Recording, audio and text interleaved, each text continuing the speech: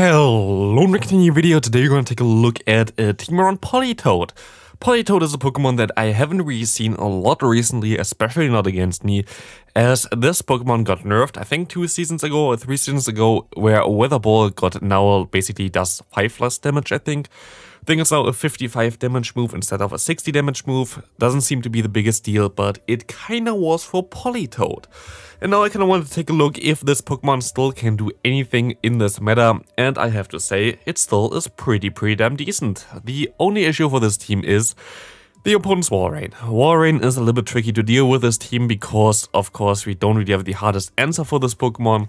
Still, we have our Talonflame, which is kinda-ish neutral, but the Walrein kinda outbulks it a lot of times. And then we have the Swampert, which still can do something against it as well, as we have Earthquake on it, but it's still not the easiest one here. But still, I kinda wanted to try out Double Mudboy here, as Double Mudboy can do a lot of stuff in this meta. We get the shield from the opponent here as well. We will be able to swap into our Politoad and we can spam those Weather Balls. Weather Ball is still super spammy, as you can see here as well. I'm just gonna get to the move again. And we're also super bulky. We will be able to survive this move here, and we will be able to go for another Weather Ball, as this will get the shield from the opponent. And we can just farm them all the way down with our own Swampert. We shield once and we should be pretty fine, depending on what they have in the bag. We will be able to farm them all the way down, and it's the Talonflame which is going to surrender now. Very good first game for us, and I had a great run with this team actually. Even though Walrein is an issue, definitely, I still had a great run with this team, especially Politoad as a Say Swap is pretty cool. We are running the Blizzard here because I expect more people to run something like a Trevenant in the back that would want to swap in against me. You can run Earthquake. Earthquake is a legacy move. You would need to use an elite charge TM for this move, but I actually had Earthquake on this Pokemon before and used my elite charge TM and then went back to Blizzard and just deleted it because there were just more opportunities where I wanted to use Blizzard. Here, this is an opportunity for it, but I'm deciding to go for the shield bait because I thought my opponent might expect it. Turns out they didn't, and of course I'm going to shield now up here, this one. The Weather Ball comes through, I can go for another Weather Ball there against them. This will get their shield, which is nice, and I sadly don't get to my charge move, which is horrible because this kinda destroys me the game plan there, because now they can just swap into their Walrein, and they will have a great time here. I have to farm them all the way down with my Swampert. I should be able to do it, I think, before they can get to a second move, but still we're going to be super low, and we still have to hit like an Earthquake or something against the opponent's Trevenant, but they're gonna go into a Cobalion, which we actually one-shot here, which is cool, but I should have got my energy there as well. Maybe I still had a chance if I got more energy against the Cobalion, to be fair, but like this, we sadly go down just barely there. If we hit more Weather Balls even against this Trevenant, we would have been fine, but the matchup against my Politoad wasn't the best. Another answer for this team is Tapu Fini. Tapu Fini is also kind of awkward to deal with this team. Your lead cannot really deal with it. But actually the Politoad matchup is pretty damn neutral, even though of course Moonblast is neutral against you. The fast move of them is resisted, which makes the biggest amount of damage that Tapu Fini really does to you. And you are very bulky, so you're going to be able to also survive something like the Zapcan here pretty easily. And look at this matchup against Registeel.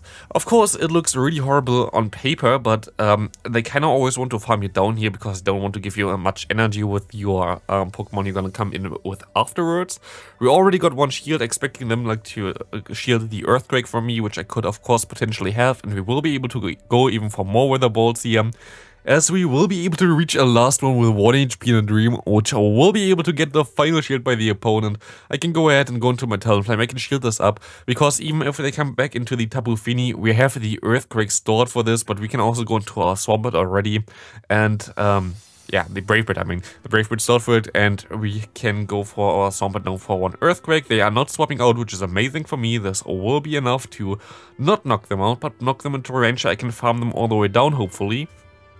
As we see the Surf coming through, we see a Stunfisk coming in, and they don't like to get hit by an Earthquake either, I think, as this will also knock them out, but I will put them into range where I can just farm them down with my Talonflame in the back, and I will be able to get to another move against the incoming Tapu Fini as well, and they will be able to surrender there. We see a Nidoqueen against us in the lead.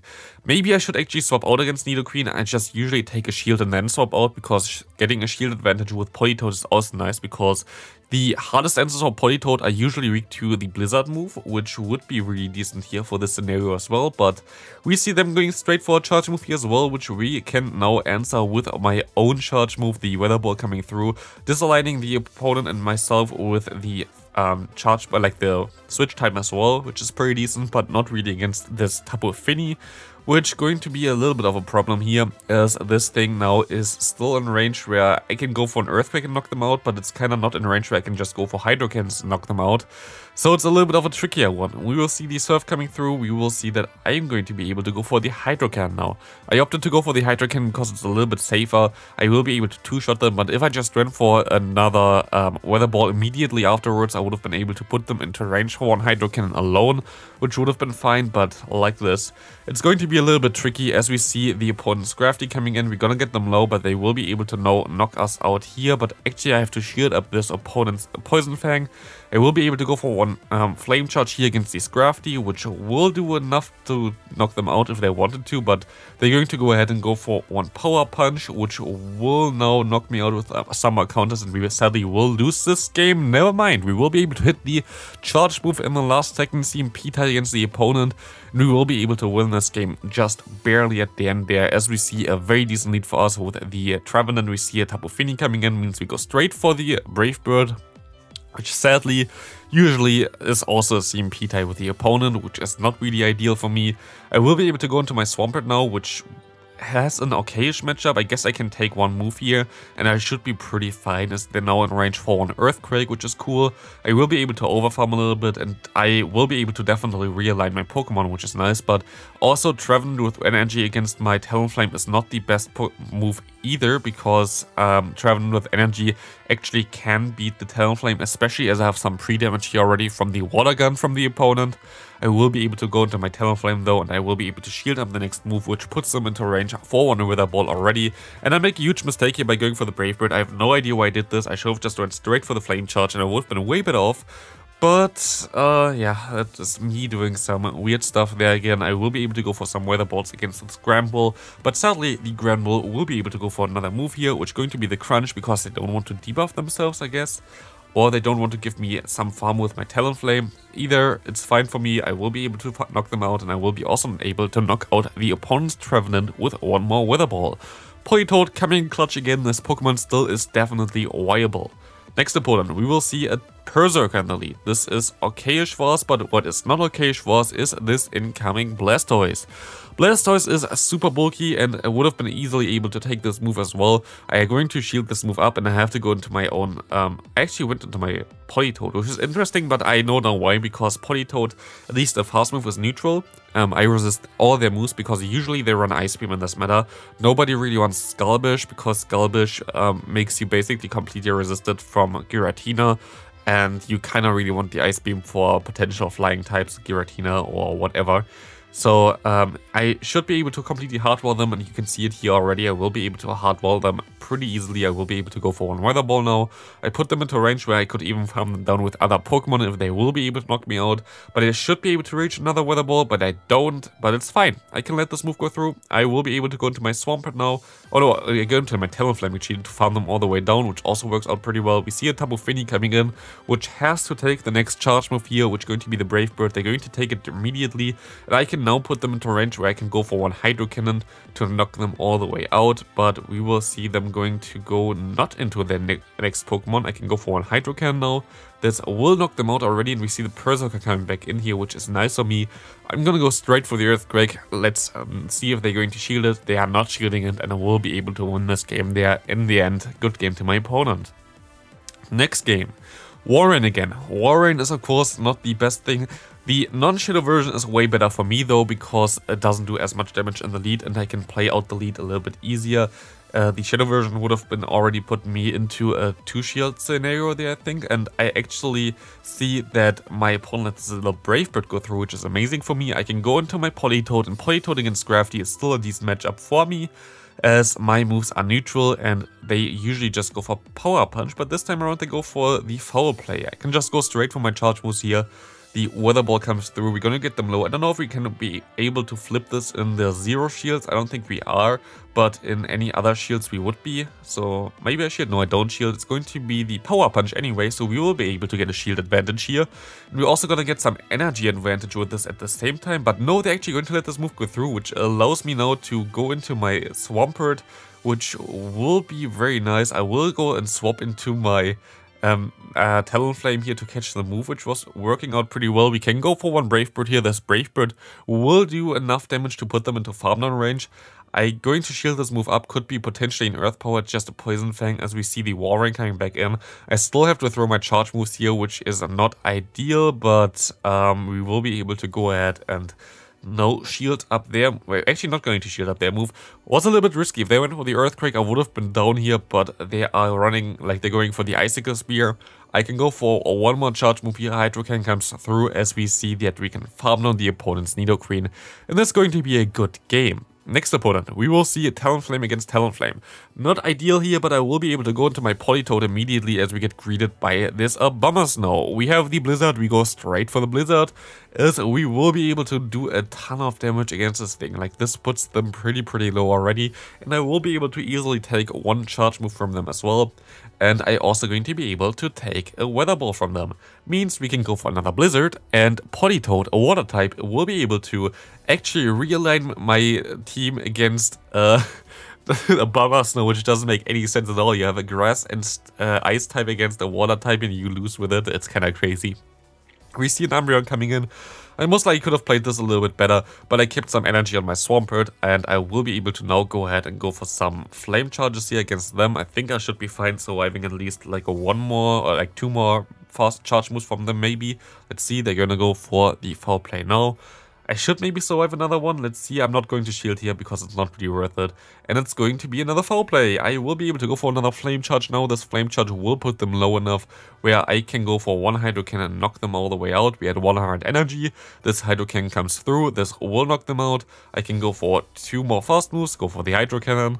That's basically how you play against Talonflame anyway. Always go for two and then throw your Hydro Cannon if you can. I will be able to get the final shield from them now, and I will be able to also shield up their move.